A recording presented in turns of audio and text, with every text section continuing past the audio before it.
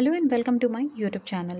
So in today's video, we are going to discuss the exercise of class 10th History's first chapter, which is the rise of nationalism in Europe. So let's begin. Write a note on जिसेपे मजीनी. तो हमें इसमें notes लिखना है. तो जिसेपे मजीनी was an Italian revolutionary. वो एक Italian क्रांतिकारी था. उसका जन्म जिनोवा में 1807 में हुआ था और he became a member of the secret society of the Carbonari. तो कार्बोनेरी ऐसी सीक्रेट रिवोल्यूशनरी ऑर्गेनाइजेशंस को कहा जाता था जो कि स्टेट से अंडरग्राउंड होकर ये लोग अपनी एक्टिविटीज़ करते थे. As a young man of 24, he was sent into exile in 1831 for attempting a revolution in Liguria. तो लिगुरिया में एक रिवोल्यूशन की कोशिश करने के लिए इसको एग्जाइल में भेज दिया गया था 1831 में. तो इसने सब्सिक्वेंटली 2 अंडरग्राउंड सोसाइटीज़ फाउंड की. पहले का नाम था young Italy in मार्साइस and then young Europe in burn, whose members were like-minded young men from Poland, France, Italy and German states. तो इसने 2 ऑर्गेनाइजेशंस फाइंड की. पहला है यंग इटली और दूसरा है यंग यूरोप, जिसके मेंबर्स जो थे पोलैंड, फ्रांस, इटली और जर्मनी के थे. तो इसमें लाइक माइंडेड मैन थे, मतलब जिनके विचार एक दूसरे से मिलती जुलती हो वैसे ही मेंबर्स होंगे ना. तो इस ऑर्गेनाइजेशन में ऐसे लोग थे. मजीनी वांटेड यूनिफिकेशन ऑफ इटली. मजीनी जो है इटली का एकीकरण देखना चाहता था. मजीनी बिलीव करता था कि गॉड ने नेशंस को नेचुरल यूनिट्स बनाया है of human Mankind. So Italy could not continue to be a patch work of small states in Italy. तो इस वजह से इटली जो है वो छोटे छोटे स्टेट्स और किंगडम्स में डिवाइडेड नहीं रह सकता, उसे यूनिफाई होना होगा. तो ये ऐसा सोच रखता था मजीनी. सो Metternich the chancellor of Austria, Metternich जो चांसलर है ऑस्ट्रिया का, उसने डिस्क्राइब किया मजीनी को as the most dangerous enemy of our social order. Next is B count कमीलो D कवूर. सो हमें बताना है कि काउंट कमीलो डी कवूर कौन थे. तो जो स्टेट सार्डिनिया और पेडमोंट था, जिसके राजा विक्टर इमैनुअल II थे, वहाँ का चीफ मिनिस्टर जो था वो था count कमीलो D कवूर. He was neither a revolutionary nor a democratic. इस लाइन का मतलब है कि वो ना तो क्रांतिकारी था और ना ही डेमोक्रेसी को प्रमोट कर रहा था. हाँ, वो इटली को यूनिफाइड देखना चाहता था, पर वो रिवोल्यूशनरी से इस तरह डिफरेंट था कि वो अपने मोनार्क के सपोर्ट में था. वो इटली को यूनिफाइड देखना चाहता था, पर डेमोक्रेसी नहीं, मोनार्की के under, king Victor Emmanuel II के under. He led the movement to unify the regions of Italy through a tactful diplomatic alliance with France that Cavour engineered.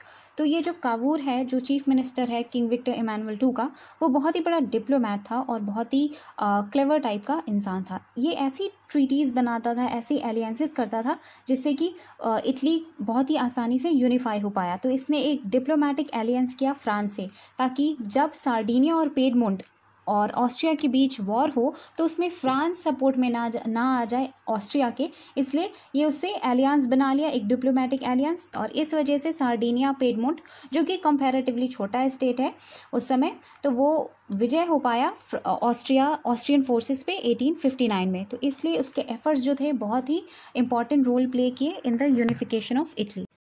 Next is C, the Greek War of Independence. So the Greek War of Independence was the event that mobilized nationalist feelings among the educated elite across Europe. तो एक ऐसा event था जिसने nationalistic feelings यानी कि पेट्रोइटिक feelings, love for the Motherland जैसी feelings को पूरे यूरोप में ग्रो कर दिया. तो ग्रीस जो है ऑटोमन एम्पायर का पार्ट था सिंस द 15th सेंचुरी. वहाँ पे the growth of revolutionary nationalism in Europe, जो भी रिवोल्यूशनरी एक्टिविटीज़ हो रही थी यूरोप में, सब चाह रहे थे कि हमें भी इंडिपेंडेंट स्टेट बनना है. तो ऐसी फीलिंग्स यहाँ भी स्पार्क्ड ऑफ, मतलब इग्नाइट हो गई यहाँ ग्रीक्स में 1821 में. तो जो नेशनलिस्ट थे ग्रीस के, उनको ग्रीक्स जो एग्ज़ाइल में रह रहे थे, यानी कि जो देश निकाला होते हैं, एग्ज़ाइल का मतलब देश निकाला, तो वो जो बाहर रह रहे थे अपने कंट्रीज से, ग्रीक ओरिजिन के लोग, उन्होंने भी अपने कंट्री के इंडिपेंडेंस में सपोर्ट किया.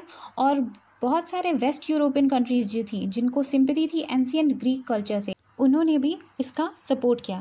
यहाँ तक कि पोइट और आर्टिस्ट जो थे ग्रीस के, उन्होंने भी लॉर्डेड, मतलब एडमायर किया ग्रीस को as the cradle of European civilisation. जो यूरोपियन सिविलाइजेशन को पालने वाला बताया ग्रीस को, उसके प्रेज़ किया और वहाँ पे पब्लिक का सपोर्ट मांगा against a Muslim empire. The English poet Lord Byron organise funds and later went to fight in the war. और ऐसे ही एक इंग्लिश पोएट जिनका नाम था लॉर्ड बायरन, उन्होंने फंड्स इकट्ठा किए, पैसे जमा किए और बाद में फाइट भी करने गए वॉर में। Finally, the Treaty of Constantinople of 1832 recognized Greece as an independent nation। और इस तरह से ग्रीस जो है वो एक इंडिपेंडेंट नेशन बन गया। Next is D, Frankfurt parliament. तो क्या हुआ कि in the German regions a large number of political associations, German reason से लार्ज नंबर के पॉलिटिकल एसोसिएशंस फ्रैंकफर्ट सिटी में इकट्ठा हो गए, जिसके मेंबर्स थे middle class professionals, businessman, prosperous artisans. और ये एक साथ आ गए फ्रैंकफर्ट सिटी में और वहाँ पे उन्होंने डिसाइड किया कि वो एक जनरल जर्मन नेशनल असेंबली के लिए वोट करेंगे। 18 मई 1848 को वहाँ से 831 इलेक्टेड रिप्रेजेंटेटिव्स ने मार्च किया और वो पहुँच गए फ्रैंकफर्ट पार्लियामेंट में, जहाँ उन्होंने मीटिंग की in the church of Saint Paul. वहाँ पे उन्होंने एक कॉन्स्टिट्यूशन बनाया जर्मन नेशन के लिए, जिसका हेड राजा होगा, लेकिन उसके पावर्स जो होंगे वो सब्जेक्ट होंगे पार्लियामेंट के। मतलब पार्लियामेंट जो है उन मोनार्क के पावर्स को कंट्रोल करेगा। When the deputies offered the crown on these terms to Frederick Wilhelm IV, King of Prussia, he rejected it and joined other monarchs to oppose the elected assembly। जो ये डेपुटीज़ थे, जो ये लोग जो फ्रैंकफर्ट पार्लियामेंट में इकट्ठा हुए थे, जब इन्होंने फेडरिक विलियम IV के सामने ये प्रपोजल रखा कि आप इसे एक्सेप्ट करें कि आप मोनार्क तो रहेंगे पर आपके पावर्स को कॉन्स्टिट्यूशन और पार्लियामेंट जो है वो कंट्रोल करेगी, तब फेडरिक विलियम IV ने इसे रिजेक्ट कर दिया और जाके दूसरे मोनार्क्स के ग्रुप में शामिल हो गया और अपोज करने लगा इस इलेक्टेड असेंबली को। When the opposition of the aristocracy and military became stronger, the social basis of parliament eroded। जब ये जो इलेक्टेड असेंबली थी, इसके सामने बहुत ही ज़्यादा अपोजिशन हो गया अरिस्टोक्रेसी और मिलिट्री का, और ये अपोजिशन काफ़ी ज़्यादा स्ट्रॉन्ग था। जो पार्लियामेंट का सोशल बेसिस था वो ख़त्म हो गया। पार्लियामेंट में ज़्यादातर मिडिल क्लास के लोग थे और इनका सपोर्ट धीरे धीरे ख़त्म हो गया और फाइनली ट्रूप्स को बुलाकर इस असेंबली को फोर्स किया गया डिसबैंड होने के लिए, मतलब ये असेंबली ख़त्म हो गई। Next is E, the role of women and nationalist struggles. तो हमने देखा है कि जो भी ये लिबरल मूवमेंट्स हुए थे उसमें बहुत सारी औरतें वीमेन जो हैं लार्ज नंबर्स में पार्टिसिपेट कर रहे हैं ओवर द ईयर्स।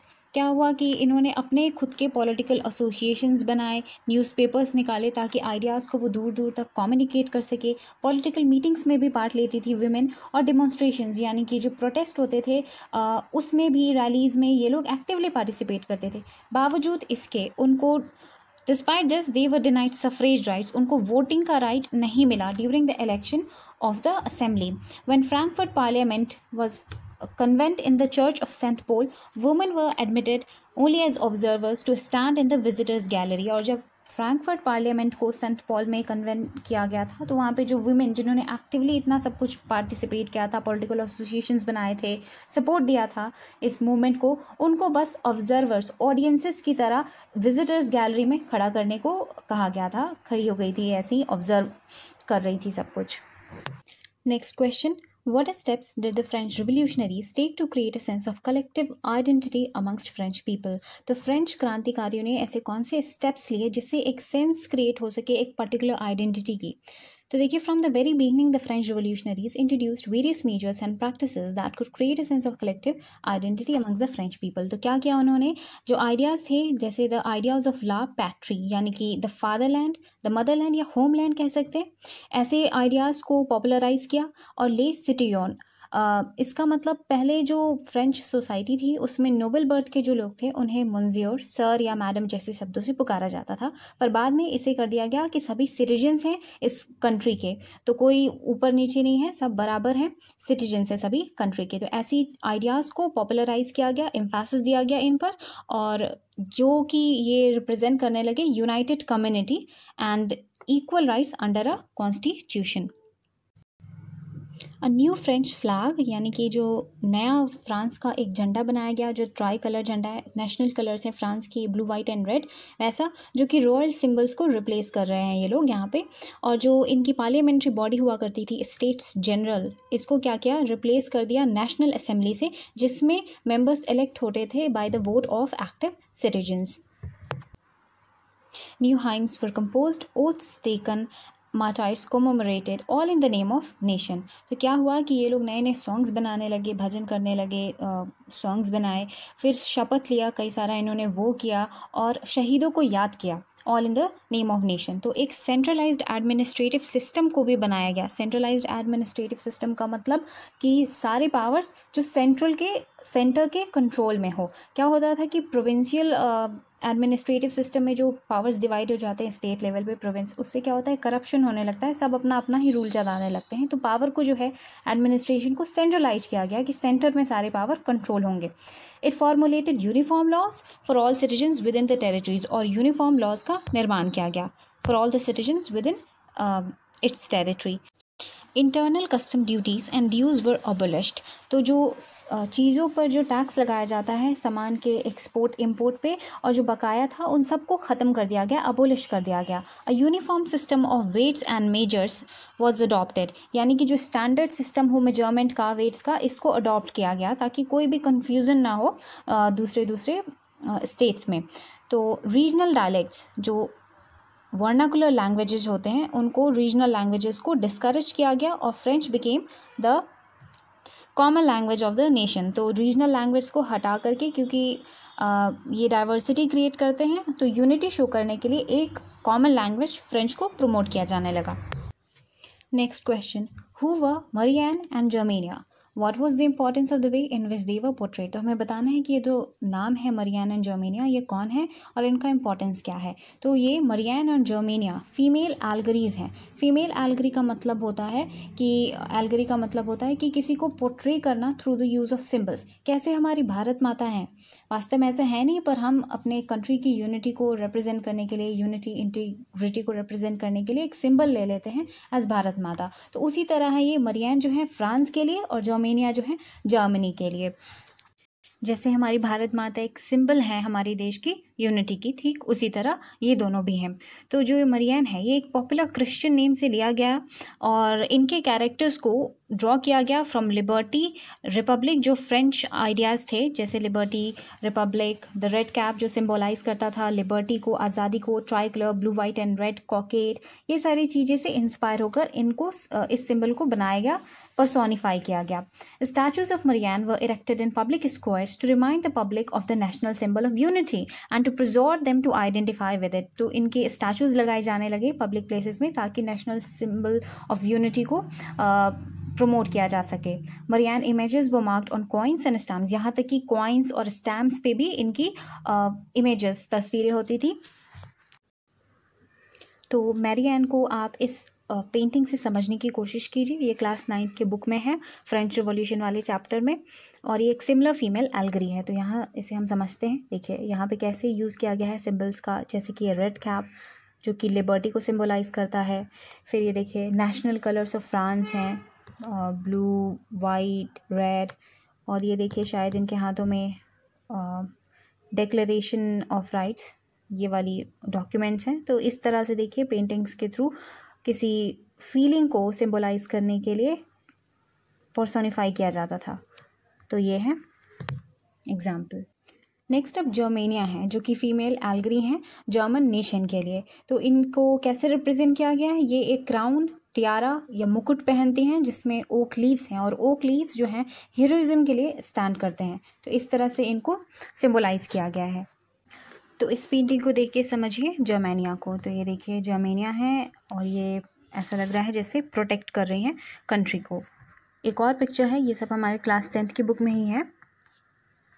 तो सिमिलरली एक और पेंटिंग है जर्मेनिया की। तो देखिए यहाँ पे फ्लैग में शो किया गया है, जर्मनी के फ्लैग को शो किया गया है। जो कलर्स हैं जर्मनी के, ब्लैक, रेड एंड गोल्ड, इसको यहाँ रिप्रेजेंट किया गया है। और ये देखिए यहाँ क्राउन ऑफ ओक्स जिसकी बात की गई थी अभी, तो ये पहना हुआ है इन्होंने, ये मुकुट जो कि हीरोइज्म को रिप्रेजेंट करता है। तो ये फिगर्स हैं। Next question, briefly trace the process of German unification. तो हमें जर्मन यूनिफिकेशन के प्रोसेस को ब्रीफली बताना है। तो हमने देखा था पिछले क्वेश्चंस में भी कि कैसे जो फ्रैंकफर्ट पार्लियामेंट वाला क्वेश्चन था कि जो नेशनलिस्ट फीलिंग्स थी वो मिडिल क्लास जर्मन्स में काफ़ी ज़्यादा वाइड स्प्रेड हो गई थी 1848 में, और वो लोग पार्लियामेंट में इकट्ठा होकर उन्होंने डिसाइड किया था कि वो एक नेशनल असेंबली के लिए वोट करेंगे और कॉन्स्टिट्यूशनल मोनार्की चाहते थे।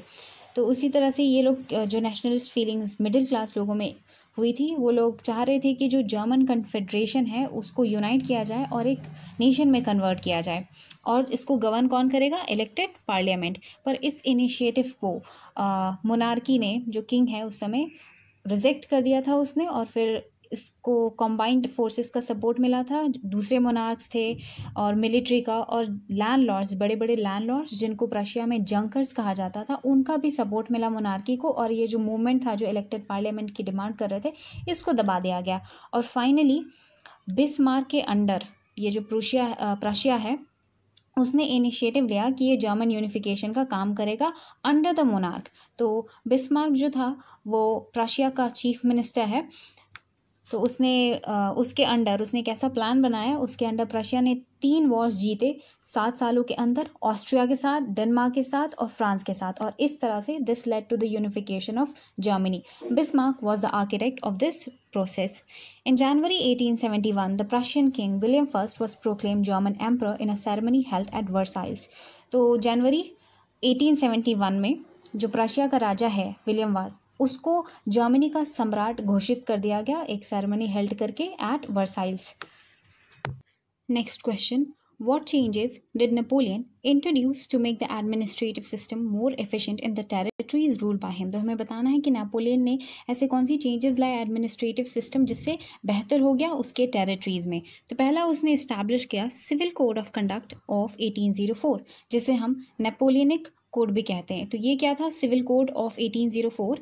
ये एक कोड ऑफ कंडक्ट था जिसमें कुछ रूल्स एंड रेगुलेशंस थे, कुछ लॉस थे, और इस सिविल कोड ने सारे प्रिविलेजेस बेस्ड ऑन बर्थ को हटा दिया, मेरिट पे कर दिया, इक्वालिटी ला दी सोसाइटी में, इक्वालिटी बिफोर लॉ, और सिक्योर कर दिया द राइट टू प्रॉपर्टी।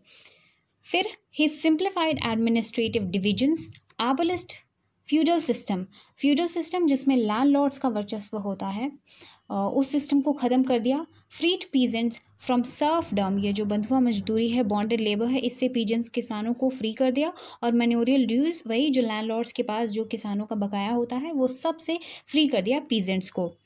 तीसरी चीज़, ही इन टाउन्स टू गिल्ड रिस्ट्रिक्शंस वो रिमूव्ड, ही रिमूव्ड गिल्ड रिस्ट्रिक्शंस। तो ये जो ट्रेड और मैन्युफैक्चरिंग पे जो रिस्ट्रिक्शंस होती हैं उसे रिमूव कर दिया नेपोलियन ने। ट्रांसपोर्ट और कम्युनिकेशन के सिस्टम को और भी ज़्यादा बेहतर कर दिया।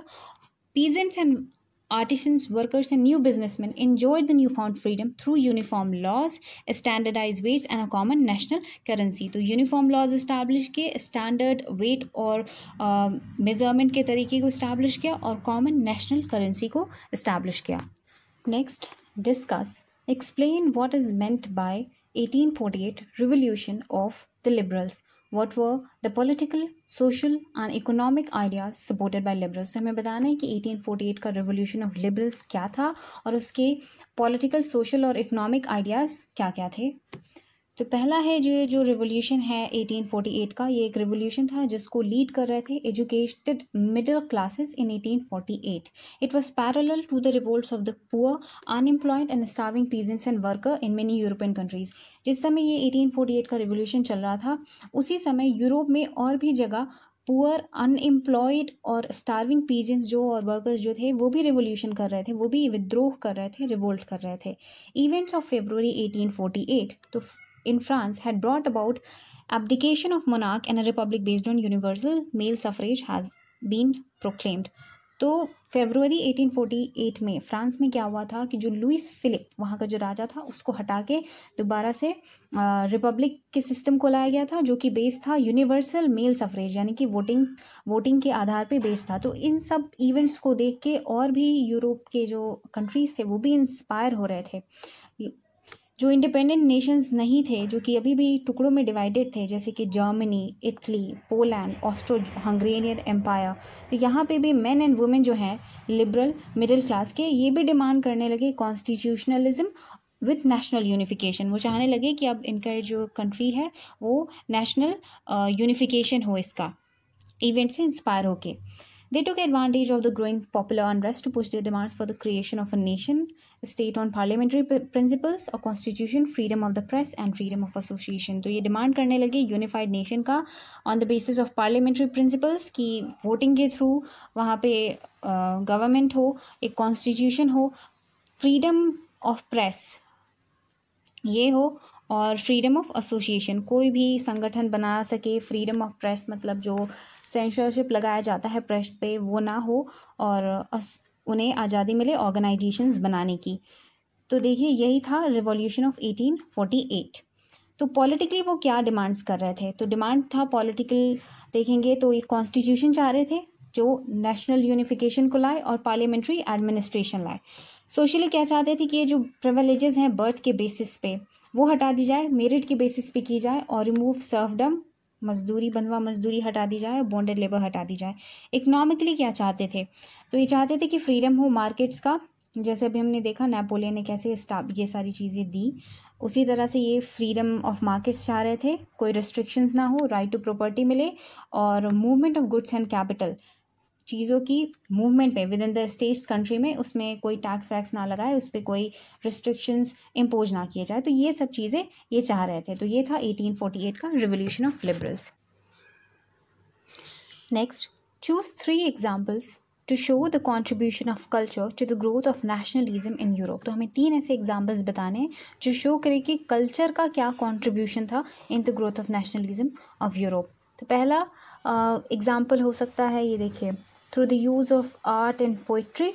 दूसरा एग्जाम्पल है through the use of folk songs, music, dances. And तीसरा एग्जाम्पल है through the use of language. तो इसे थोड़ा डिटेल में देखते हैं। देखिए, culture played an important role in creating the idea of nation. Art, poetry, stories and music help express and shape nationalist feelings. तो ये आइडियाज़ जैसे कि आर्ट, पोइट्री, स्टोरीज और म्यूज़िक, इसने नेशनलिस्ट फीलिंग्स को एक्सप्रेस करने में और शेप देने में हेल्प की। रोमांटिसिज्म जो कि एक कल्चरल मूवमेंट था, उसमें रोमांटिक आर्टिस्ट और पोइट्स, रोमांटिक आर्टिस्ट वो होते हैं जो ह्यूमन सेंटिमेंट्स और इमोशंस पे फोकस करें। तो उन लोगों ने भी इस collective heritage, common culture, cultural past और nation, belongingness to the nation जैसी फीलिंग्स को शेप देने में हेल्प की। German philosopher John Gottfried हर्डर claim that true German culture was to be discovered among the common people। तो ये जो philosopher है, जर्मन फिलोसफर जॉन गॉटफ्राइड हर्डर, इसने बताया कि जो ट्रू अगर जर्मन कल्चर है वो लोगों में ही डिस्कवर किया जा सकता है जो कॉमन लोग हैं। दास वॉल्क, तो ये 2 शब्दों का बना हुआ है। दास means the end walk means the people, यानी कि द पीपल। तो अगर ट्रू कल्चर जो है उसको कौन रिप्रेजेंट करेंगे? The common people.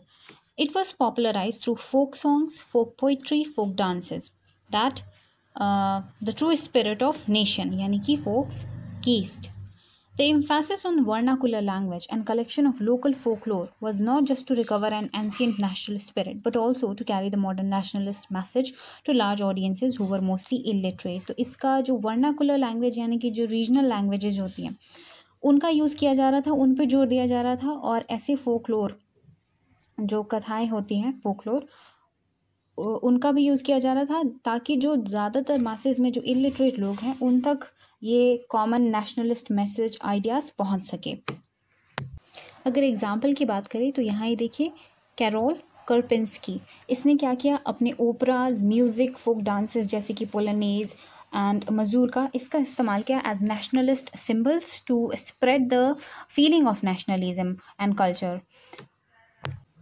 तो देखिए अब लैंग्वेज ने कैसे इंपॉर्टेंट रोल प्ले किया था इन डेवलपिंग नेशनलिस्ट सेंटिमेंट्स। तो रशियन ऑक्यूपेशन के बाद पॉलिश लैंग्वेज को स्कूलों से हटा दिया गया था और रशियन लैंग्वेज को इम्पोज कर दिया गया था।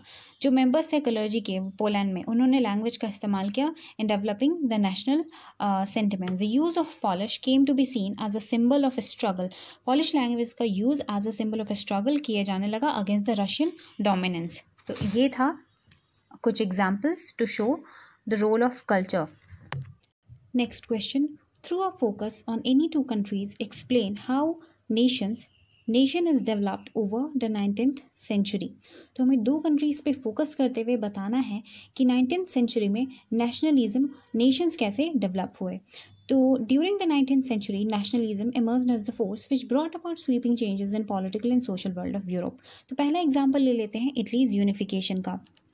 तो काउंट कमीलो डी कवूर जो कि सार्डिनिया पेडमोंट स्टेट के चीफ मिनिस्टर थे विक्टर इमानुअल टू के अंडर, तो उसने एक ऐसे मूवमेंट को शुरू किया जिसने इटली के रीजन्स को यूनिफाई किया।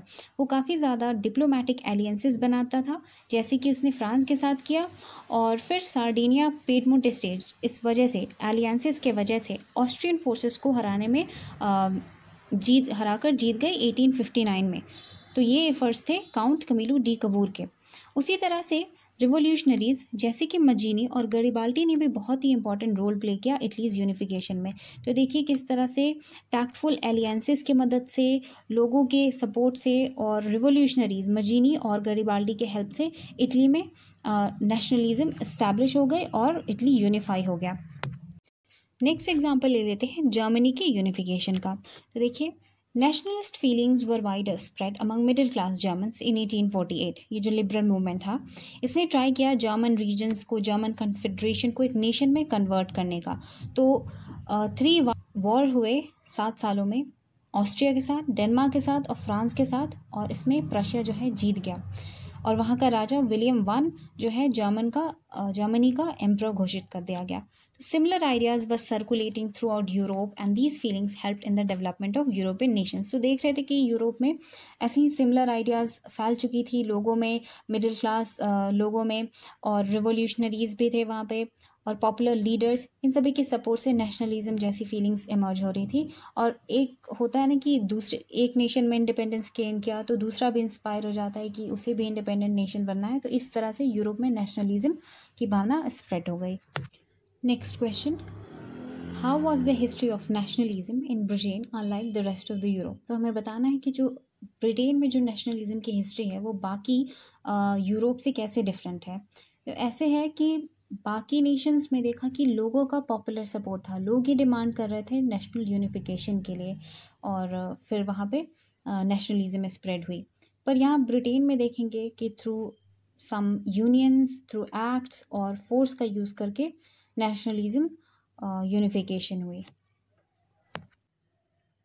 तो first, in Britain, the formation of nation state was the result of a long drawn out process. There was no British nation prior to the 18th century. वहाँ पे कोई यूनिफाइड ब्रिटिश नेशन नहीं था, सब different थे। और primary लोग कौन कौन थे? वो थे इथनिक वंस जैसे कि इंग्लिश, वेल्स, स्कॉट और आयरिश लोग। तो ये सारे ग्रुप्स के अपना अपना कल्चर था, अपना पॉलिटिकल एजेंडा था, सब अलग थे। But as the English nation steadily Guru in wealth, importance and power. But जैसे जो ये इंग्लिश नेशन था जो कि बहुत ही ज़्यादा वेल्थ में धनी हो गया, इम्पॉर्टेंस और इसकी पावर बढ़ गई, तो ये अपना जो आसपास के जो ये नेशंस थे छोटे छोटे, उस पर अपना इन्फ्लुएंस एक्सर्ट करने लगा।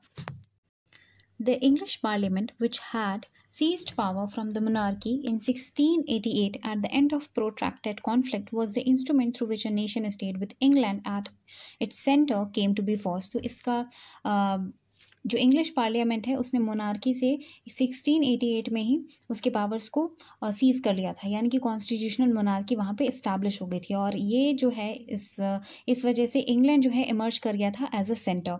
The act of union 1707 between England and Scotland that resulted in the formation of United Kingdom of Britain।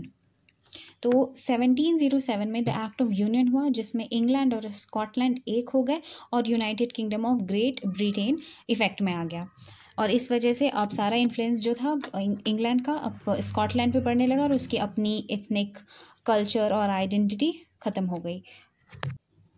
ठीक, अब स्कॉटलैंड की तरह आयरलैंड के साथ भी ऐसे ही हुआ। Ireland suffered a similar fate.